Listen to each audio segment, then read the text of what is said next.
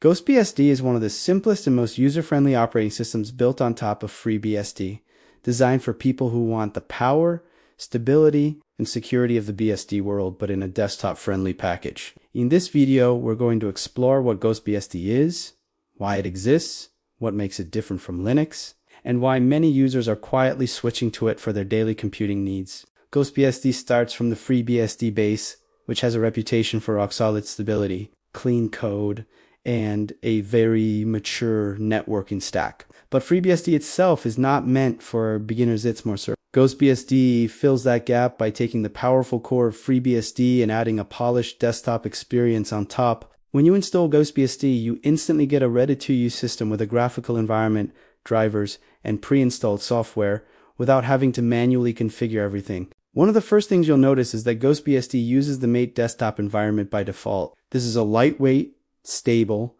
and classic desktop that feels familiar, especially to users coming from older versions of GNOME or from Linux distributions that value simplicity. Because it's lightweight, Mate gives GhostBSD excellent performance, even on older hardware. GhostBSD also offers XFCE in some builds, giving users another option if they want an even lighter system. Now, one of the strongest points of GhostBSD is its focus on a simple installation experience. FreeBSD has an installer that's functional but not very user-friendly. GhostBSD changes that completely. It uses a graphical installer that guides you step by step, similar to what you see in Ubuntu or Linux Mint.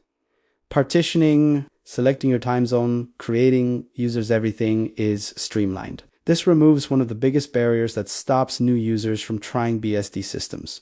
Another unique aspect of GhostBSD is its OpenRC in its system. While FreeBSD normally uses its traditional RC system, GhostBSD switched to OpenRC for better service management. If you've used Gentoo or Alpine Linux, you might already know OpenRC. It gives you faster boot times, easy control over system services, and clean configuration. This makes GhostBSD feel more modern without losing the stability of FreeBSD. A key advantage of GhostBSD is the ZFS file system, which comes built. ZFS is known for its advanced features, snapshots, data integrity checks, self-healing, and strong protection against data corruption. Linux distributions can support ZFS, but often with some licensing complications. On GhostBSD and FreeBSD, ZFS is fully native. For users who care about data reliability or run big storage systems, this is a huge bonus. Software installation on GhostBSD is also simple. You can use PKG FreeBSD's package manager, which contains thousands of ready-made binaries. GhostBSD also maintains its own repositories to ensure desktop apps are available in polished and stable versions. For those who want even more control, the ports collection allows compiling software from source, but unlike FreeBSD, GhostBSD tries to make everything work out of the box so users don't have to deeply tweak the system. Performance is another area where GhostBSD shines. Because it's built on FreeBSD, it has a very efficient memory subsystem and excellent networking performance. Many people report smoother multitasking and better responsiveness compared to some Linux distributions, especially on modest hardware. This is part of the reason developers, system administrators, and privacy-conscious users like GhostBSD as a daily driver. Speaking of privacy, GhostBSD inherits the strong security model of FreeBSD. BSD systems have a reputation for being more conservative, more thoroughly audited, and less prone to random regressions. FreeBSD's security framework, jail system, file permissions, and clean architecture make GhostBSD a very trustworthy operating system for people who care about safety. Another reason some users switch to GhostBSD is the BSD licensing.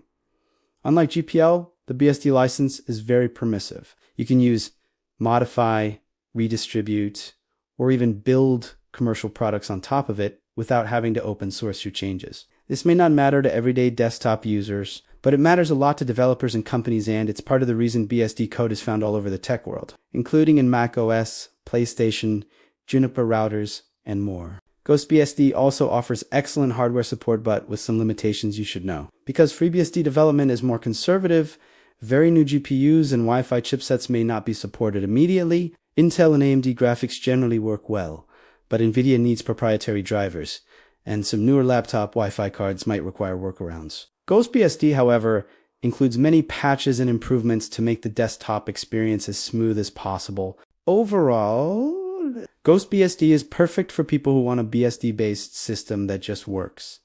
It provides a friendly interface, stability, and strong security, and removes the complexity that normally comes with BSD systems. It's not trying to replace Linux for everyone, but for users who want something cleaner, simpler, and more predictable, GhostBSD can be a refreshing alternative. In the BSD family, GhostBSD is one of the most accessible options. You don't have to be a system administrator or a server expert. You can install it, update it, use it, and enjoy it just like a regular desktop OS. If you're coming from Linux and want to try something new without jumping into something too complex like pure FreeBSD or OpenBSD, GhostBSD might be the perfect middle ground. By the end of this video, the goal is to make you understand what GhostBSD really offers. A stable system, a consistent desktop, lightweight performance, strong security, and a clean Unix philosophy without extra complexity. If you're looking for a powerful desktop OS that isn't Linux but still feels familiar and friendly, GhostBSD deserves a spot on your list.